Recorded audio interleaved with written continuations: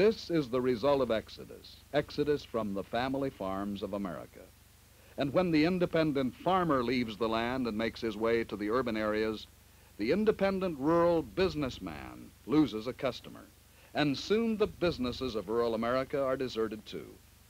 What's really tragic about this loss of 2,500 farms a week is that it doesn't have to happen, but it will, unless farmers themselves prevent it by doing something about declining farm prices, a decline that's driving families off farms at the highest rate in history.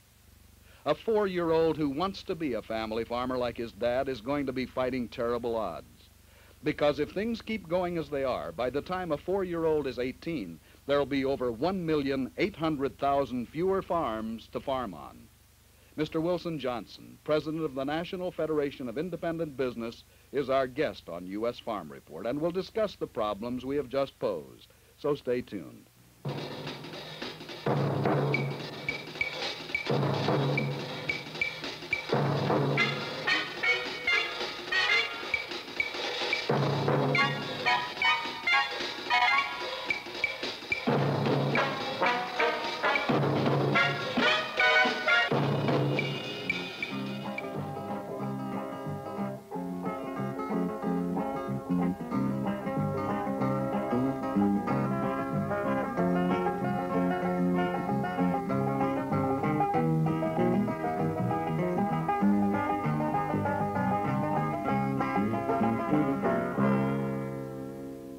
Hi, everybody, and welcome to U.S. Farm Report. It is my pleasure today to welcome as a special guest to our show a visitor from San Mateo, California. I'm speaking of Mr. Wilson S. Johnson, who is president of the National Federation of Independent Business. Wilson, it's a pleasure indeed to welcome you. Thanks, Bill. It's a real pleasure to be here with you. What brings you back to the Midwest on this trip, Wilson? Actually, Bill, we've been counseling with Ed Wimmer, Vice President in charge of public relations, and we've been planning overall public relations activities for NFIB. You know, we had the pleasure, we meaning our U.S. Farm Report crew, in covering the recent National NFO convention in Louisville, Kentucky, of filming Ed and hearing him, and he's a most inspiring speaker, and we love to hear him express himself on the problems of the independent businessman. He's your Director of Public Relations, is that correct? Bill, that is correct, and Ed has done a tremendous job for the Federation. Ed's philosophy, as I believe you know, is that if we're going to have a strong rural America, that you've got to have the farmer, the independent businessman, and the independent bankers working together as an effective team. Yes, indeed. What exactly is the Federation, Wilson? Would you explain it to our viewers? Bill, I'll be delighted to do that. The Federation is a nationwide nonprofit organization. We have over 276,000 members. Basically, we alert independent businessmen. We have many thousands of farmers who are very active in participating as members of the Federation. We alert them on key pertinent business legislation that's coming up for congressional study. We provide a very simple device whereby the businessmen can indicate if they're either for or against these pieces of business legislation. We provide a very simple ballot so that these businessmen express their opinions, and that's funneled into members of Congress. This way, these men on the Hill have the pulse of business thinking in their congressional district before they are compelled to make a decision. It's about as democratic as apple pie is American. Wilson, as I have told you, I belong to this organization. I'm proud to belong, and I have found it very enlightening and most interesting. I find through the mandate that I get a feeling of, indeed, some influence in the matter of that kind of legislation that is being considered in Washington affecting pro or con the independent businessman, and I get a voice. Wilson, I wonder if you would be so good as to explain in great detail for our viewers what the mandate is all about. Bill, I'll be delighted to do it. We maintain a very competent legislative staff in Washington. The members of our legislative staff review carefully the various pieces of legislation, and they select each month those that are more pertinent to business. On our mandate, we serve up 5 proposed bills that are coming up for congressional study, congressional consideration. We list in careful detail the pros and cons, and then we provide a very simple ballot so that a businessman can indicate if he's either for or against, or in some instances, no opinion. Also on this ballot, if he wishes to give additional detail, he can also comment. There's a space where he can comment to both his congressman and his governor. Where does the ballot go? We have across the country about 2,300 district chairmen. These are businessmen who serve on a voluntary basis. These ballots are mailed in to a local chairman who in turn tabulates them on forms that we provide. He sends a copy of that tabulation directly to the congressman with 1 copy of the ballot.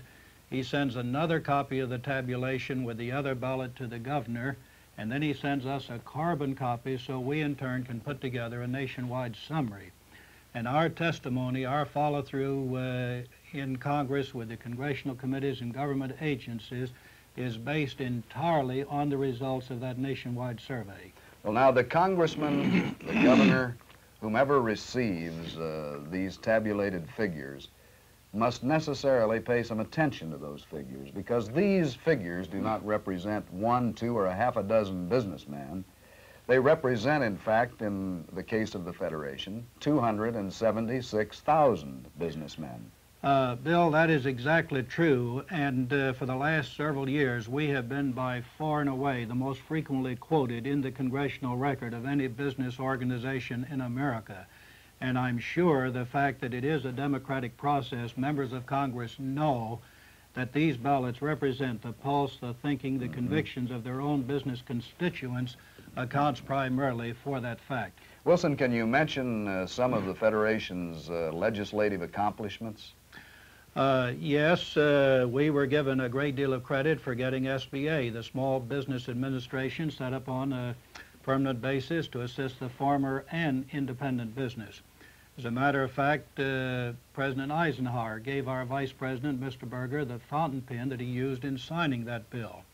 Also, the 7% investment credit, we have been quite active in that over the years. Again, Bill, as you know, this has been tremendously advantageous to both the independent businessman and the farmer.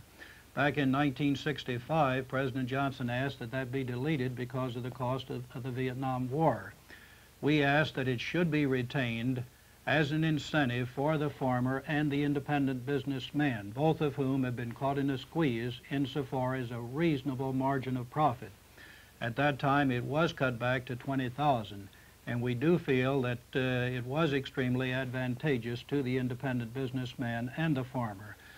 Recently, as you know, that has been deleted, and frankly, our own candid opinion, based on the thinking of independent businessmen across the country, is that that was a mistake in view of the squeeze with the high cost of money, taxes, labor, and overhead that they're being plagued with at the present time. Yes.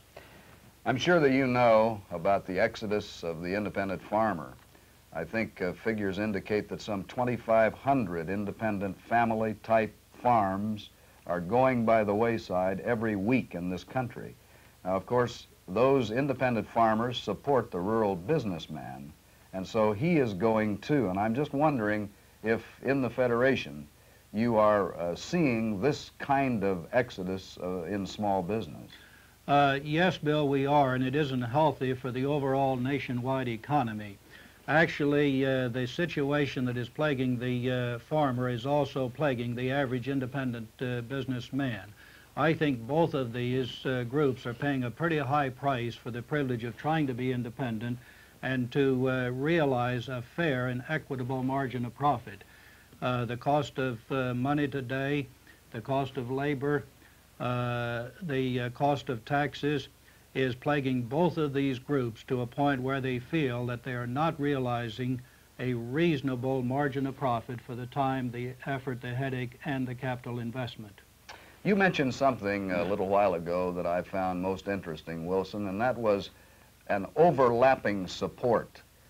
You mentioned that there were a number of farmers who belonged to the National Federation of Independent Business, and by the same token, numbers of independent businessmen who are supporting farmers through membership, for example, in NFO.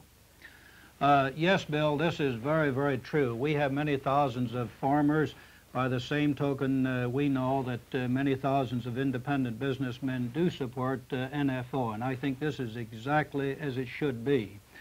The independent businessman in rural America is very much aware that he is not going to continue in a healthy state unless the farmer is also getting a fair price for his farm products, which he has not been getting in recent years.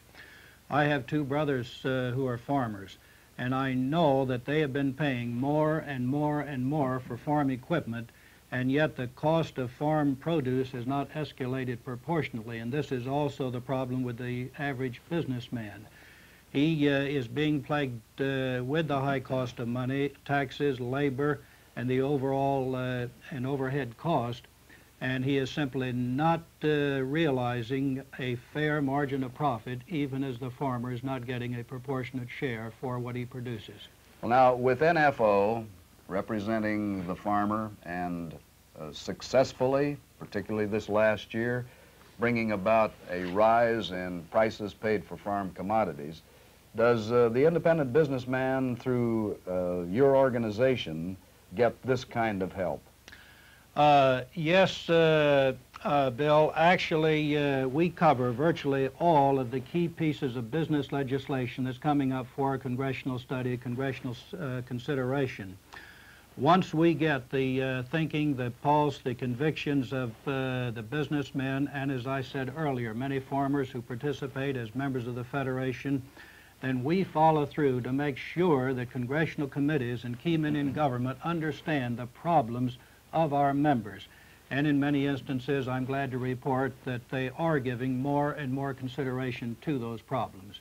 I overheard my colleague and good friend Phil Allen mentioning that in a recent article in the Wall Street Journal, the subject of small business or independent business failures and new business starts was covered. Would you comment on that? Yes, actually, the last year especially, Bill, we have been getting more and more concerned, for example, with the high cost of money. Most independent businessmen use borrowed capital, even as the average farmer uses it. And these businessmen who are already working on a very low margin of profit feel that this is just another squeeze. Also, we find with the cost of labor, as again I think the farmer is feeling that same problem.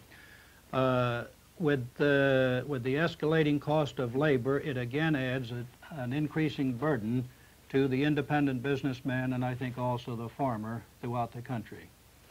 Wilson, on your current trip, you and your colleagues have visited national headquarters of NFO in Corning, Iowa. What impression did you come away with? Bill, frankly, I had very good reports prior to coming to the headquarters of NFO. As a matter of fact, I'm here because of those reports. I'm delighted to say that I have been extremely pleased. The efficiency of the organization, I think, is just tremendous. One thing that I'm especially impressed with is the fact that NFO does not have any business, nor do they sponsor any business, other than the welfare of the farmer. And I sincerely believe that this accounts for the tremendous progress and the growth that NFO has made. I believe that this is the single most outstanding impression that I've gotten. You know, I suppose that your organization suffers as NFO and many other organizations suffer who are trying to do a big job with a certain amount of complacency among your members. Do you have this sort of problem in the Federation, the let George do it attitude? Yes, Bill, we do. I think the two biggest problems that confront us as an organization perhaps would apply also to NFO. In my candid opinion, I would say they are ignorance and complacency. A lot of people are afraid of things they don't know too much about. That's why some individuals are afraid of the dark. They're not sure what's there. I am sure that if more farmers understood the thorough operation of NFO, that they'd be vitally more interested. Wilson, I presume the very same thing can be said of the National Federation of Independent Business. Yes, Bill, it surely can. We have identically the same problem. We alert independent businessmen with all of the key pertinent business legislation that's coming up for congressional study. Much of this legislation not only affects the overall business economy, but it affects the cash register, the net profit of every independent businessman in America. So for his own protection, the independent businessman should be vitally concerned, and he should be taking the time and the interest to express his convictions and to use his sphere of influence. You heard us referring earlier in our discussion to Mr. Ed Wimmer, who is Vice President of the National Federation of Independent Business, in charge of public relations. A very vital, energetic, outstanding man and an excellent speaker, who was featured at the recent National Convention of NFO in Louisville, Kentucky. Ed Wimmer addressed a special meeting on public information. Without doing any of those things, then you're doing some job of selling. And you know, you've got to have communications. Sometimes it backfires. A young couple had a boy parrot, a girl parrot, and all this parrot would say was, "Let's neck." As soon as they'd come home from work, the parrot would say, "Let's neck." Well, the preacher came over, and all during the dinner, why, the parrot kept saying, "Let's neck, let's neck." So he said, "You know, can't that parrot say anything else?" They said, "No, we haven't been able to train it anything else." Well, he said, "That's funny, I've got a boy parrot, and all he can say is, 'Let's pray.' I think you ought to bring her over to my house and see if we can't get her to say something besides 'Let's neck.'" So they took the cover off of the cage, and the little girl parrot looked up at the boy parrot, and she says, "Let's neck." And the boy parrot says, "At last my prayers are answered."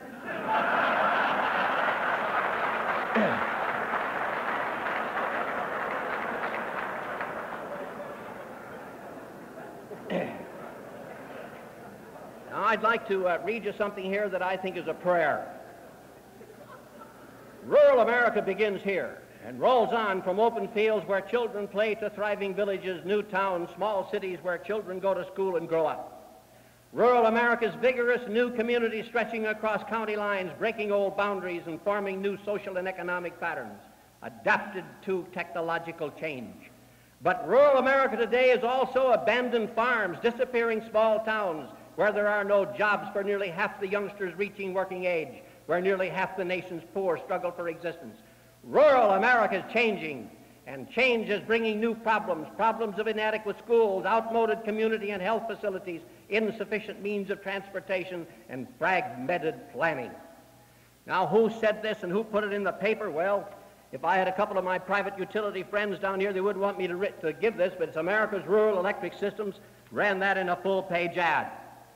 While U.S. Farm Report cameras were documenting the 1969 convention, I talked with another man who is vitally concerned with the problems of rural America, NFO Legislative Representative Harry Graham. Well, as you can tell, ladies and gentlemen, it's business as usual on the convention floor here in Louisville. Mr. Graham, you were scheduled to speak to the convention yesterday afternoon, but as is often the case with conventions, the agenda got a little behind, so you spoke this morning. That's right. And what was your subject this morning? Well, mine was generally a report on the legislative work that we've done in Washington, and a brief report on what we do in the field of the administration of foreign policies to see that they work the way they're designed to do for the benefit of agriculture. What about the Farm Bureau program? Would you comment on that for our U.S. Farm Report audience? Well, I think the Farm Bureau program is dead to all intents and purposes. It's been abandoned by the administration at about 5 or 6 particularly important points. The massive land requirement, which was the center of it, has been abandoned. The commodity programs that they wanted to do away with has been retained. They want to reduce the expenditure for commodity programs. This has not been done. They have wanted to substitute a rolling base as a basis for the support programs, and the Secretary told us yesterday that this has been abandoned, so the basic part of their bill has been lost just by lack of support. Yes. What about the coalition program, Mr. Graham? Well, just by process of elimination, then the coalition bill becomes stronger as it goes along, because it has stood exactly opposite to what the Farm Bureau wanted. And when, if they don't have administration support of the Farm Bureau bill, that's for sure they can't pass it, which means that in the process of elimination, the administration has to come pretty close to the coalition bill. And I think they will on most of the issues. The set-aside program is still up for grabs. Cotton is not quite as certain as we wish it was, because cotton boys can't agree on what they want. And I think there will be something done on the administration's desire to have some kind of a rural relief or rehabilitation or development program.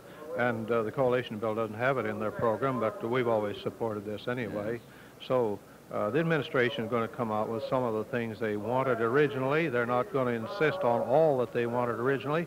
They haven't planted their feet in concrete, for one thing. The administration's been amenable to some compromises as we've gone along, and they're willing to learn, and we're willing to learn too, but we think we've had more experience with these programs than some of the people who just came into the administration, because they don't have background on them. And we've been wooling these things around now for about 7 or 8 years, and we know where the bugs are. We know there's weak spots in it, but I think we're going to come out basically the program which we had, which is the coalition bill. Well, at least, Mr. Graham, the administration indicates it's willing to listen. Well, yes, and this has been pretty obvious most of the time. The Secretary at the beginning of this administration indicated that he did not intend to send up a farm bill as such. They would send up certain broad outlines as it went along, and they have done that. And then they've asked the people who are interested to help them, as they say, put the meat on the bones. And we've been changing some of the bone structure and putting some meat on the bones and the rest of it. The administration has pretty well committed itself to, as far as possible, the maintaining of farm programs, not a farm program, but farm prices and farm income. And they've had to take a close look at some of these programs to see what they would have done to farm income, and when they didn't do that, they've abandoned them. So I think they've been objective and flexible and thoughtful on this.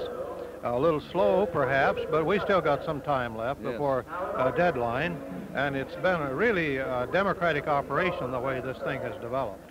All over the country, Mr. Graham, we of U.S. Farm Report get the impression that support of NFO in terms of membership is growing. We get the impression that opposition is diminishing. We get the impression that NFO's prestige is on the rise. Now, you're on the firing line in Washington, legislatively. What is your feeling about the general Washington attitude toward the National Farmers Organization? Well, I think it's the same thing.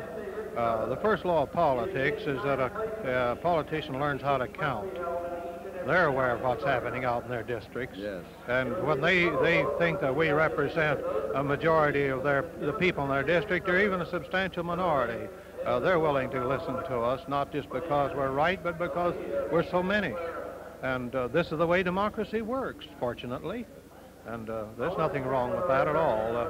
It would be wonderful if they'd always think we're right as well as numerous, but this is expecting too much in the democratic process, and we disagree about some things, obviously. This is a part of democracy.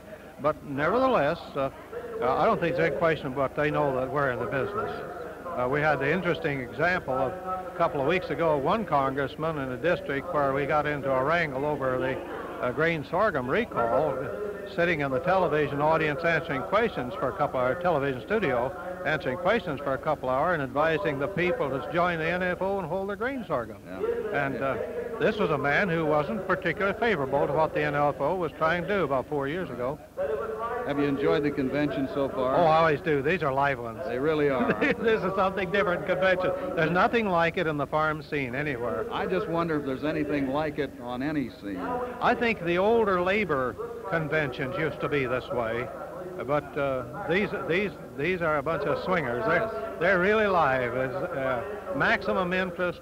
I don't know any other convention where 10, 12,000 people will come and sit as long as they sit here and be alive on every issue that comes up. It's fantastic. This is almost a resurrection of the old town meeting, isn't it? Yes, it is. It has its only counterpart in farm history in the original Granger movement. There was the same protest, same dedication, same intense feeling, and same sense of injustice. Yes. And it's here. We roll history back about 100 years and repeat it. Right down on that floor is democracy at work. Oh, it sure is. We heard some applause just a minute ago where one fellow had taken the democratic processes here as far as he could and finally recognized he was beaten and got up and withdrew his motion and got a big hand for it. Now we're off on another one. And but it is very much a democracy, and open democracy too. As you know, and most farm organizations in a situation like they've had here today on constitutional bylaws, in the open question period last night, they would have excluded the press. Oh, yes, but they didn't. No. This is done out in front of God and country. It sure is. We wash our dirty linen, but people can see what goes on, and they ought to have confidence in an organization like this that's open and above board. You know what somebody told me about you, Mr. Graham? I wouldn't have any idea. I've heard a number of opinions. I'll tell you what they told me. They said, I want to tell you something about Mr. Graham. You go to Washington to see him and start talking about the farm legislative situation, and he'll walk your legs off. Well, there's a lot of miles in that Capitol, and especially if you're trying to cover both houses at the same time. And there are. When I'm up there, I wear my rubber sole, crepe sole shoes. Your legs can get so tired, and walking on that slick marble, the end of the day, you wonder if somebody's been beating on the calves of your legs. This has been most enjoyable. We want to thank you for your appearance on our show. I've enjoyed being with you. Thank you very much. Wilson, may I thank you very much for taking time to be a guest on U.S. Farm Report. Bill, it's been a genuine pleasure. I've enjoyed the opportunity. Thank you very much. Thank you very much. My special guest on this week's U.S. Farm Report has been Mr. Wilson S. Johnson. Wilson is president of the National Federation of Independent Business. He comes from San Mateo, California. U.S. Farm Report is seen on this station each week. Until we meet again, so long, everybody.